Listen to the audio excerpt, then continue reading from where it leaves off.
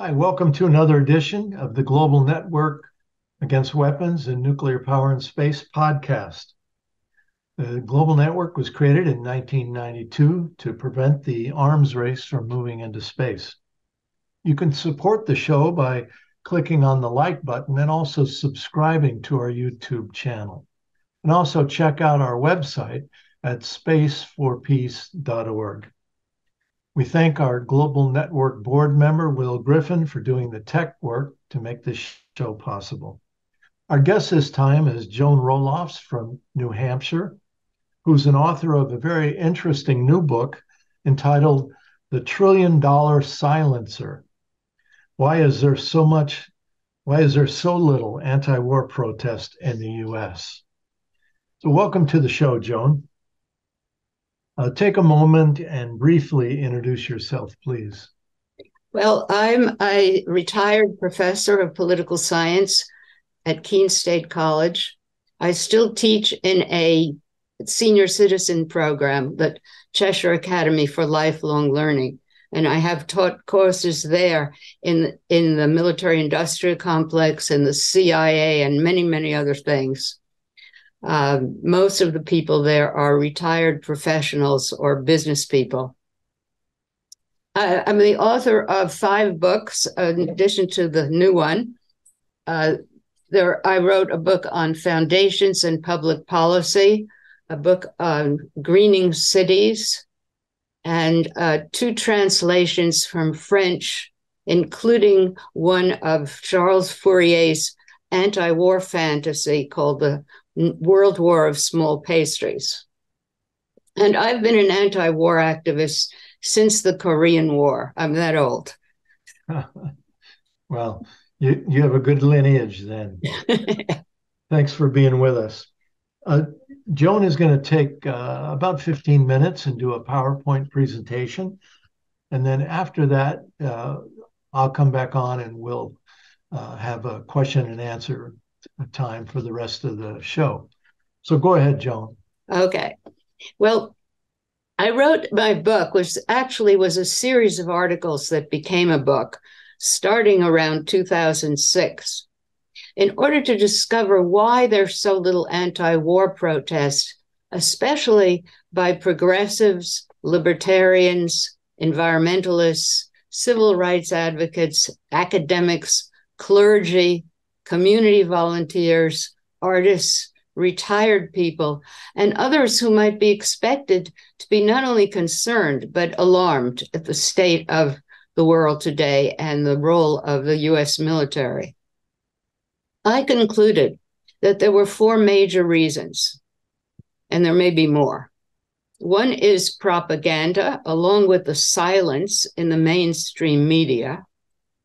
The second is fear of offending or retaliation from friends, relatives, the community, one's customers, donors, or employers. Another is distractions, which include entertainment, hobbies, drugs, family and health crises, and even worthy participation in other causes. And the fourth is interests. And my book is mostly about the interests because I felt that the anti-war movement has not paid enough attention to this subject, and it needs a lot more visibility. And I am hoping very much that more people will investigate and publicize the vast extent of militarization of our economy and culture. And then, seeing what we're up against, try to figure out how to change things. That is the big puzzle.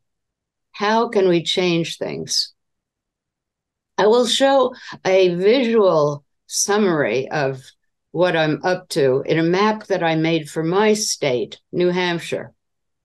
And I have on my website suggestions for anyone who wants to make a map for another state or a city or a country for that matter. Okay, this is an interactive map, so it can be expanded. And you can click on each icon to see what it represents. National Guard Armory Plymouth, or you can click on a point there. Find this a JROTC program in a high school in Rochester, New Hampshire. I'll make it smaller so you can get an idea of what this state looks like.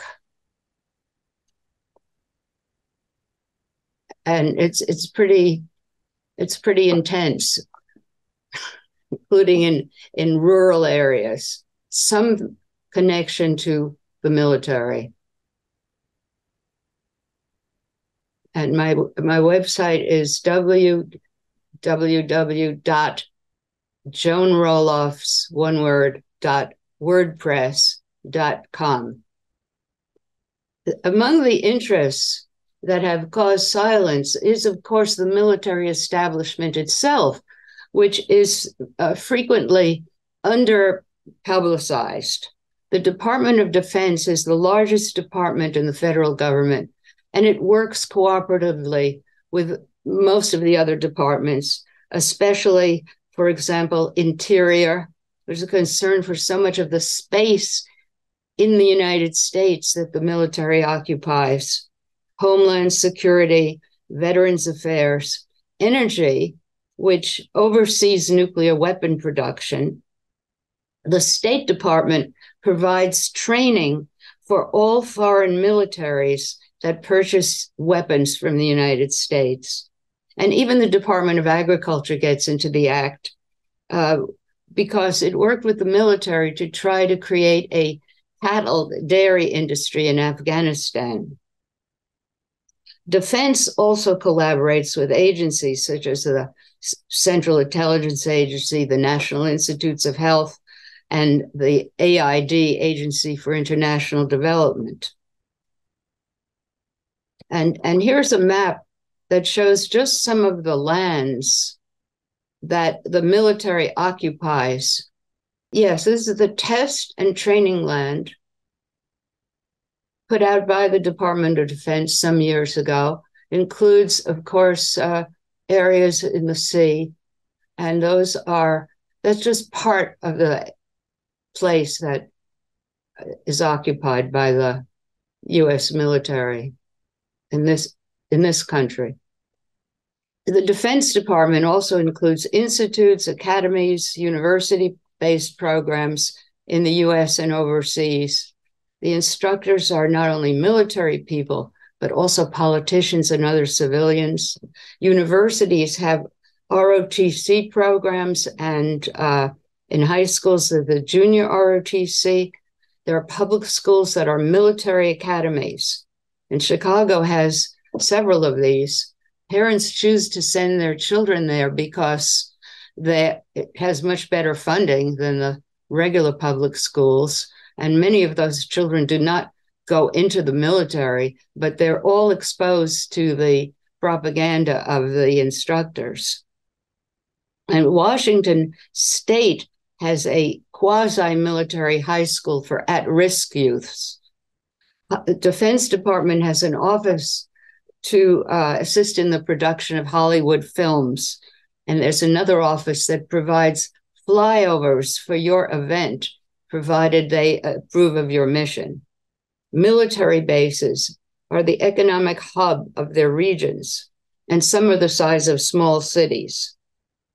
All the businesses near the bases provide food, entertainment, housing, shopping, car rentals. Even museums and cultural features benefit from these bases. And there's huge contracts for construction companies, information technology installation, facilities upgrading, environmental remediation, guard duty, and more. Civilian workers find a lot of jobs there. And the Defense Department spends billions for intelligence, logistics, and transportation. The U.S. military is the largest consumer of fuel in the world. And surprised me to find out that Humana, which is a private health insurance company, was among the top 10 defense contractors in 2020. And contracts are awarded to all sizes and types of businesses, not only weapons makers. Subcontracts for weapons parts support a lot of civilian industries, and it helps our outsourced economy to plod along. In my city, a manufacturer of wooden children's furniture received a contract to make cribs for Army-based childcare centers because new safety standards required the replacement of the existing cribs. The federal government requires that all departments buy new USA-made products unless they're completely unavailable. This gives many declining industries threatened by outsourcing a new lease on life. Sports bras for the military, unlike almost all other bras, are produced in the United States. The Defense Department has major contracts with many non-governmental organizations, including environmental and charitable ones. And one of its programs, the Readiness and Environmental Protection Integration, creates buffer zones around bombing ranges. It aims to reduce civilian encroachment near live fire exercise war games areas. And the Nature Conservancy is a major contractor in this program, probably billions in contracts. But also involved are Evergreen State College, Ducks Unlimited, Oregon Zoo, Maine Audubon Society, and Trout Unlimited.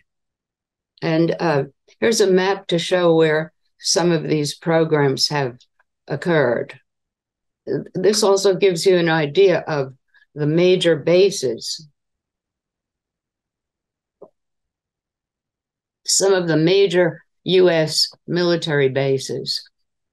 And there is a project in Maine for the Navy Survival, Evasion, Resistance, and Escape. And it's in the mountains, and it requires tremendous amount of wilderness. There can't be any civilian businesses, including ski lodges, ski places that would conflict with it. So that's something to look up if you're in Maine. And also, very large contracts go to Goodwill Industries, Lighthouse for the Blind, and other firms that employ disabled persons, and they have contracts for janitorial services, furniture, clothing, and landscaping.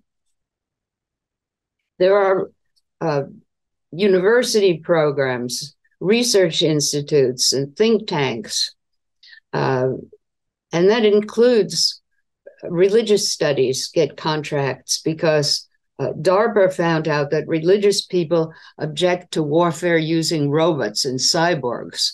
So they have actually given contracts to scholars of religious studies to find out how to counter this terrible prejudice, which is not only in the United States, but around the world amongst religious people. The Defense Department in this year funded a $90 million research center at Howard University. And this is for research for the Air Force to develop tactical autonomy warfare. That's the use of autonomous agents in warfare. And the Defense Department has its own philanthropy.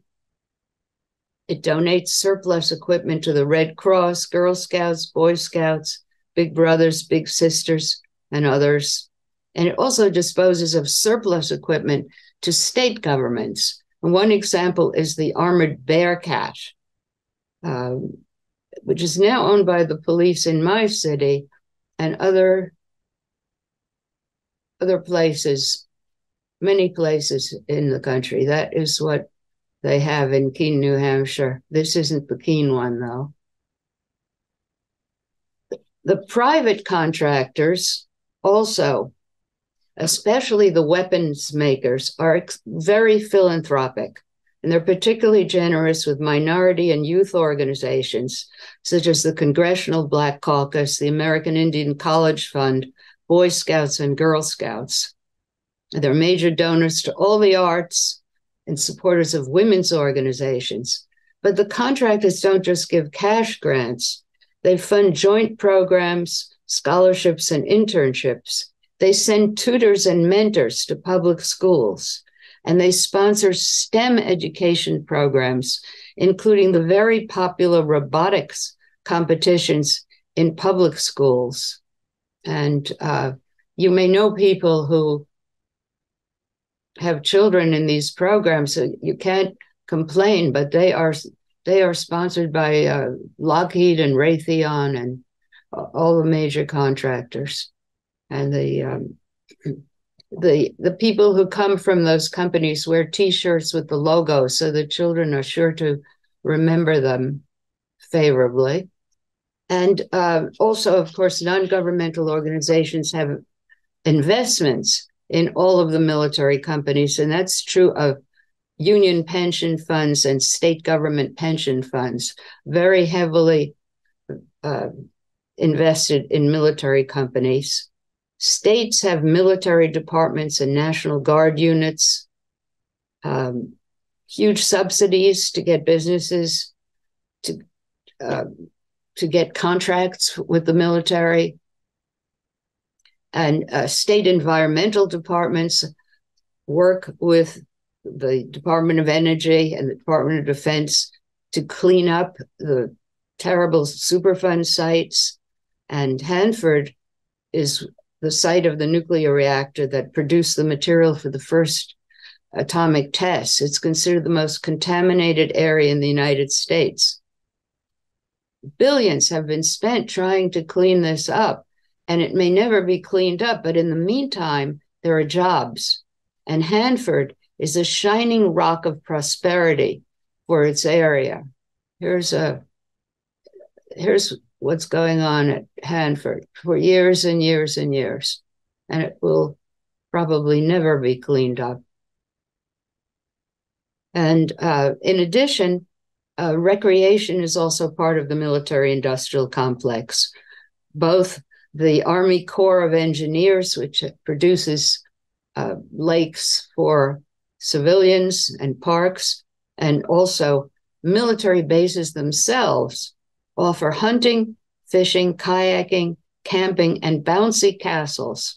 Some military bases will only offer this to people with a military connection, others for anyone with the appropriate sponsorship. And one of the tourist selections in this country is the Manhattan Project National Historic Park. And you can go there for a vacation. You can take your children there. And the children may receive a junior ranger badge after their visit. So no doubt the military does some useful things, but at the cost of silencing millions. These useful things could be done by civilian agencies. And the problem is how to get the change. And that I hope other people are going to be thinking about. Okay, well, that's very interesting. That prompts several questions. The first one, let me ask you this.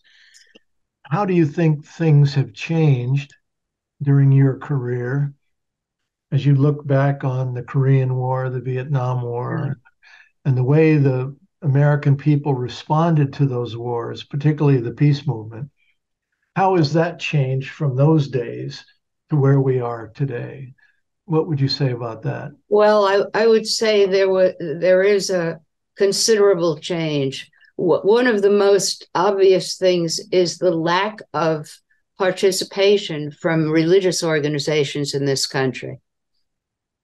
Because in those days, they got the peace movement got a certain amount of respectability because so many of the religious leaders were part of it, including, of course, Martin Luther King Jr., who was an anti-war advocate, but also the Catholic bishops and, various Catholic organizations, Jewish organizations, that has changed tremendously. But one of the causes, I think, is related to what I was working on earlier for many years, which is the role of foundations in funding social change organizations, and a whole process which broke up the movements of the 60s, which were opposed to war, to capitalism, to imperialism, and transformed that scene into a lot of small organizations that had a single issue and identity politics. And how that worked out, I've described in great detail in my book on foundations. And that has certainly continued. It's so that that's one kind of distraction people have. A lot of these causes are fine. They're wonderful causes, but it takes away from the larger picture. Of course, the end of the draft certainly had something to do with it. But I know that I was part of the peace movement at the time of the Vietnam War, and I wasn't worried about the draft. I was teaching at NYU at the time, and many of my colleagues, professors, they weren't protesting because of fear of the draft, and even our children were too young to be drafted. So that was certainly part of it, and it would help if all the people in Congress's children were drafted. But there was so much else that people saw, and partly because the role of television began to be significant, so you could see what was going on in the world. And I know what you say about foundations is true. Years ago, we used to have what we called a disarmament movement in this country. Yes. When it came to especially nuclear weapons, it was very strong. But then one of the major foundations in the country sent out a memo to its potential funders saying that they could no longer use the word disarmament any longer. They had to use the words arms control Yeah. if they hoped to get any money. No. This was really an indication, I believe, that the Democratic Party, who was, relatively close to, if you could say, to the peace movement, was feeling too much pressure, and they wanted to have a cozy relationship with these weapons corporations. And so, by changing the theme from disarmament to arms control, making some number of weapons acceptable, this became a requirement if you wanted to get money. Let's talk more about fear. I wrote a blog post today where I mentioned fear. That I for the last 16 months, I stand on a street corner, sometimes alone, sometimes with a couple other people, with a sign saying "No war with Russia," or "No more money for Ukraine." 160 billion so far. But I really see it in the faces of the people driving by. They're afraid to even look. They're afraid to show any expression. They're afraid to show any opinion. Could you talk more about this fear that seems to have gripped so many of the people in our country, and what the origins of that fear are? Go deeper into that, if you would. Well, yes, I think one of the really important things is economic. Because of the outsourcing of so much civilian industry, so many people now are dependent on jobs associated with the military, not just weapons, but all kinds of industries now. And people don't want to lose their jobs. This outsourcing was not just because of greedy corporations. It was a project of the Cold War to build up a capitalist industry in Southeast Asia, for example, and at the cost of civilian industries in this country. And so a lot of people are employed in jobs that connected with the military right now. And of course they're afraid. But it also, like the, excuse me, I'm losing my voice. Like the robotics competitions. I don't want to offend my friend whose children are in it. You know, I don't want to say anything bad about the military or say, you know, do you know that's funded by Raytheon or BAE? No. So, and a lot of people have relatives who have who are war heroes. And you know it's or who work in local charities. A lot of fear because they should be afraid of nuclear war, but they don't think about that. In a sense, the way I feel about it is that many people are giving up their authority as a citizen, as a public citizen, when they refuse to speak out or they're afraid to speak out. And it's going to have an impact on their children and their grandchildren in the years ahead. And they seem to, in this capitalist country that we live in, materialist country that we live in, they seem to value those things even more than the Native American call to protect the next 7 generations. Right. For me, that's very frightening. Let's talk briefly, because we're getting short on time, about what do we do to get out from behind this 8 ball? Yeah. You know, money drives the military-industrial complex, the quest for global domination, as you described it, setting up capitalist enterprises around the world. This drives a lot of our foreign policy, our military policy. What's your sense about how we get out from behind this 8 ball today? Well, it also is, there's a need to prop up this country's economy too. And that's another thing that the military-industrial complex is doing. They're propping up because, you know, they don't want capitalism to fail here.